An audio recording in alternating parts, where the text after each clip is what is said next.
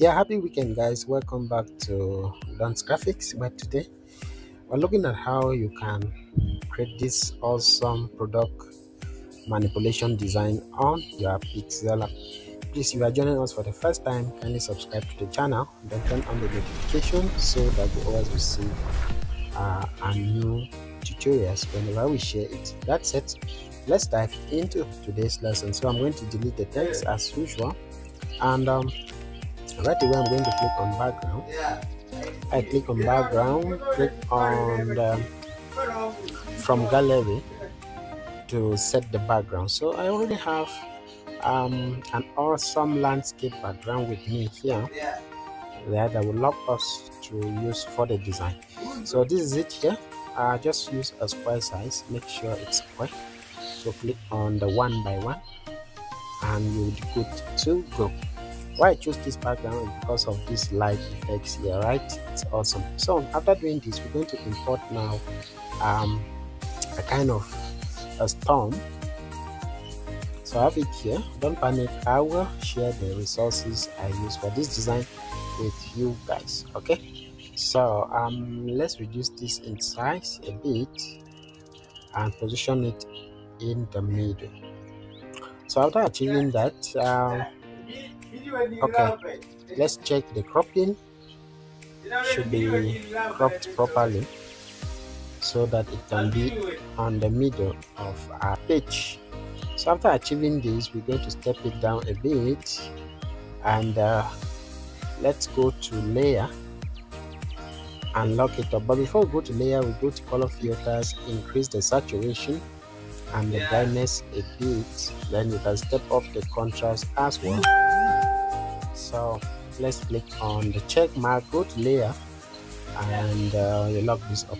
Okay, so the next thing we're going to do is to start bringing in some fruit elements. Like I said, it's a fruit product manipulation design, so I have these top elements with me here.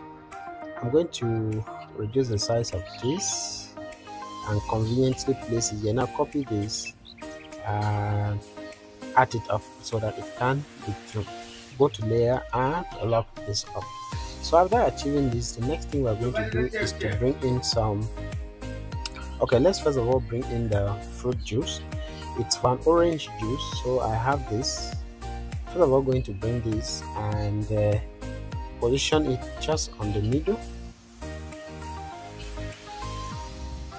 So we're going to position it here just like so, and you can use little position to make sure it's on the middle by clicking right here. Please, as you follow the tutorial, don't forget to subscribe to the channel and to like the tutorial. Thank you very much.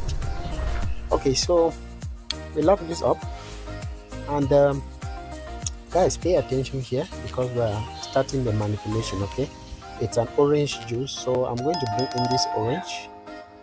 Just crop it like so, and after cropping, as you can see, it's a full orange. But then go to cropping.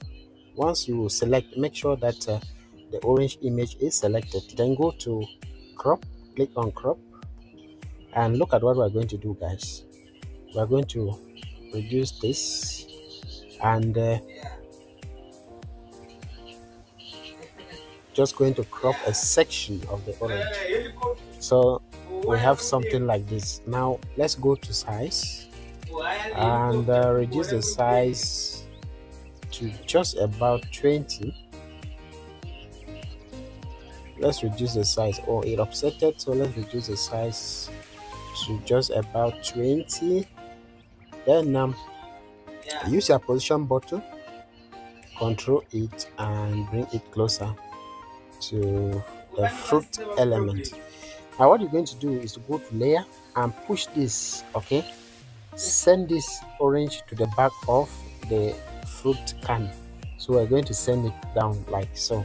And where do you send it? Just by holding these 8 dots, pinning it and sending it to the back. So what we're going to do still is to copy it. So as you can see, we have a duplicate of this, and I'm going to add it up to the first one. But as I add it, I'll go to my rotation button, and this is the rotation button here. So click on rotation and rotate it by -3. Then copy it once again, bring it, and as you bring it, position it. Just okay. Let's send it to front. All right. Then you use your position to place it just like so. Then let's copy it once again and bring it. But this time around, we're going to rotate it by +3. So remember, the first one was -3, so this one we're going to rotate it instead by +3. Then we position it like so. Now after positioning it this way, go to import and let's import the fruit juice container. So all we're going to do is to crop it also, just the upper section of this fruit juice. Like I said, please kindly subscribe to the channel so that you don't miss out whenever we bring other amazing tutorials. So we're just going to reduce the size of this to make sure that it sizes up with the sliced orange halves. Then confidently we're going to place it just above the first one, and as you can see, everything looks perfectly intact. And when you check and see that everything is okay, proceed to import button to import again some orange elements. So I have some orange elements with me here. What I'm going to do is to step this down. After stepping it down, we're going to position it like so. Then go to import once again, and I have this other orange element as well. So I'm going to reduce the size of it, reduce its size, and position it also here so that we have something like this. Perfect.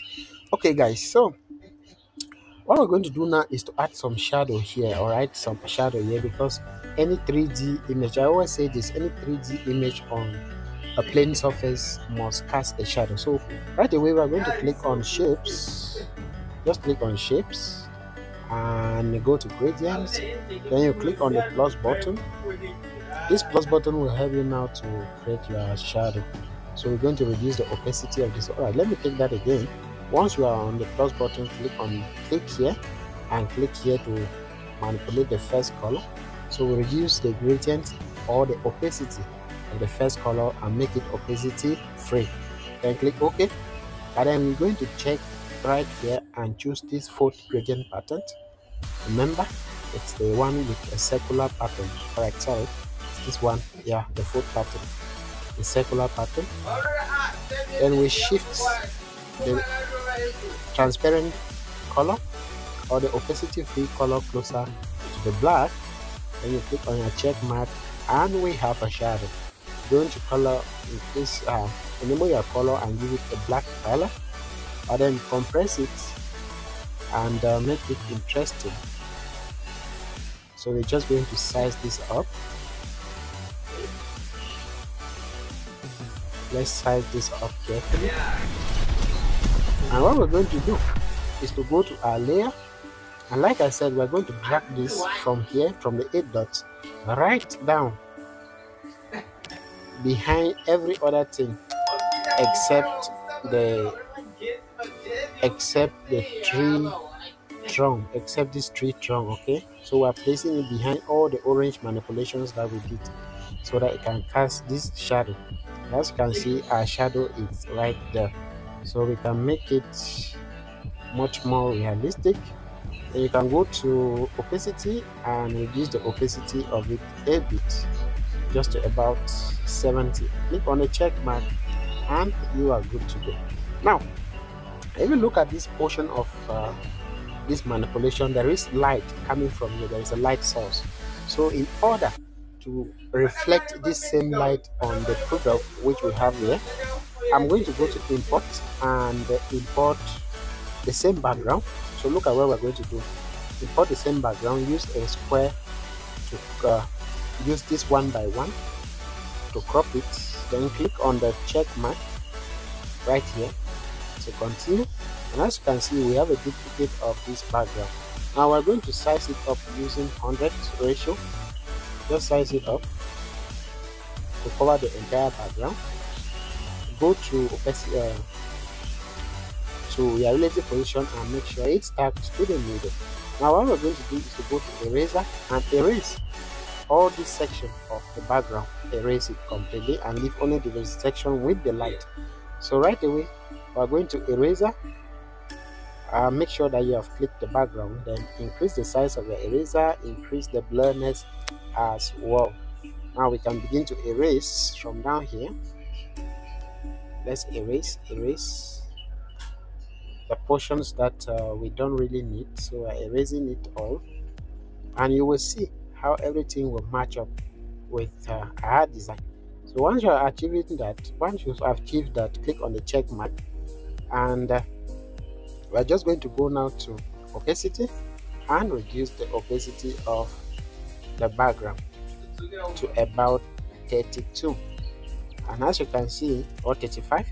As you can see, the light effect is now being casted on the fruit element. That is just exactly what we wanted to achieve. Now the next thing that we're going to do is to click here on this middle button. Now lock this up, and after locking it up, click on import button, and we're going to import another awesome fruit background. This one I manipulated it, or I worked it out on my Pixellab application. So we're going to rotate it, right? Rotate it, and position it here. Copy it, make a duplicate of it, copy, and position it here as well to cover the downer section of the background. And as you can see, everything is now perfectly manipulated. Hey guys, you are watching product manipulation design on Pixellab, and this is Dance Graphics. Thanks for joining us. If you are coming across the channel for the first time, please kindly subscribe. So go to layer now and lock everything up once again. So after locking everything up, the next thing we're going to do is to bring in some leaf elements, some orange leaf elements.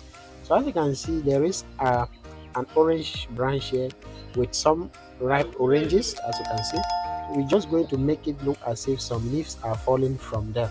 That is the purpose of manipulation. You have to think beyond the creative mindset. So we're going to make a duplicate of this leaf, then we copy it, rotate it, use relative position to place it like so.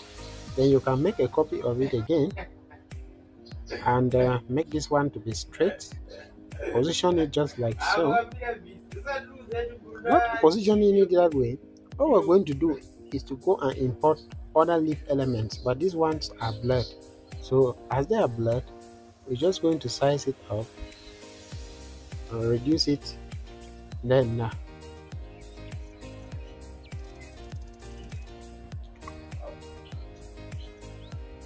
and align them up just like so. So guys, this is just how you can do this awesome simple product manipulation design on your Pixellab application. I hope today's lesson was helpful, and don't forget to subscribe to the channel so that you are part of the team that receives frequent design tips from us.